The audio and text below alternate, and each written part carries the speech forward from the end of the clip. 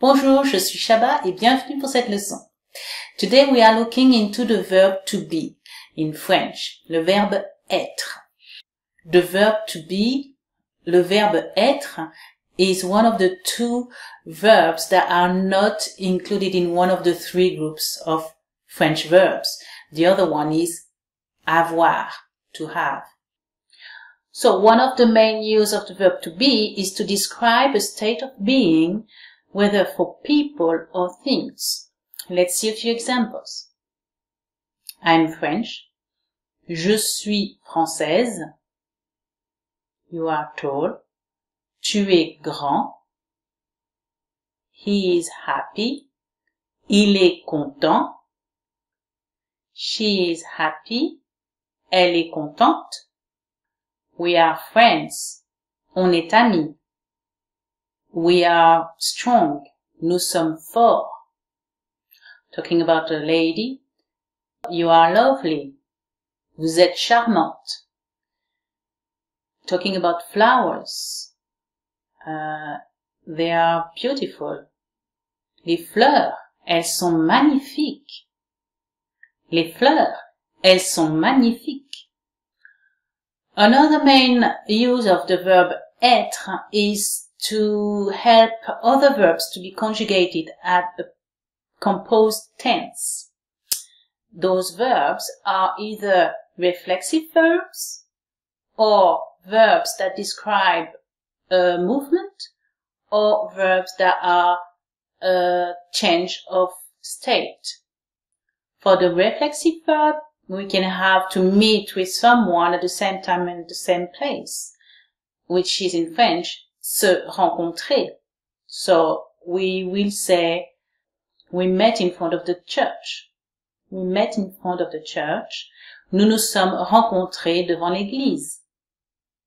The idea of movement is like to go or to go up, to come, to arrive, to leave. So an example in the composed tense, I arrived this morning at 10. Je suis arrivé ce matin à 10 heures. Je suis arrivé ce matin à 10 heures. A verb that has a change of state is like to be born. To be born. I can say I was born in France.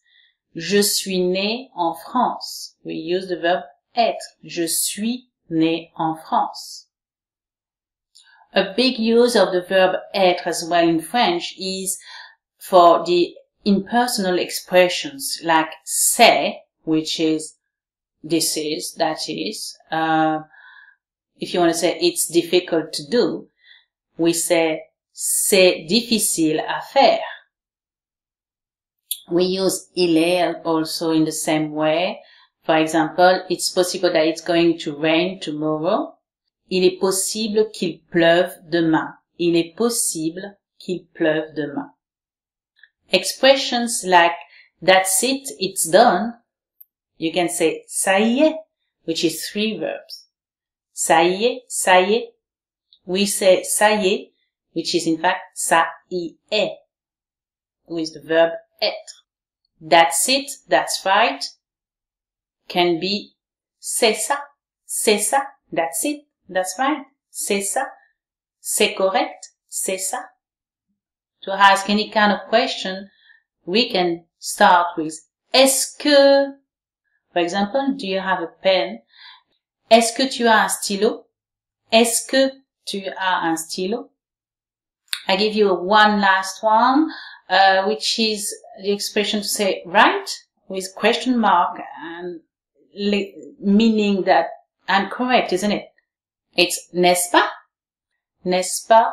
In a sentence, we can say, we have a meeting at 2 o'clock, isn't it? Nous avons rendez-vous à 2 heures, n'est-ce pas? Nous avons rendez-vous à 2 heures, n'est-ce pas? So as you can see, there are many use of the verb to be, so you really need to know it by heart. And it has a lot of possibilities. Once you know it, you can make lots of sentences. I hope this was helpful for you. I see you in the next video. Au revoir. À bientôt.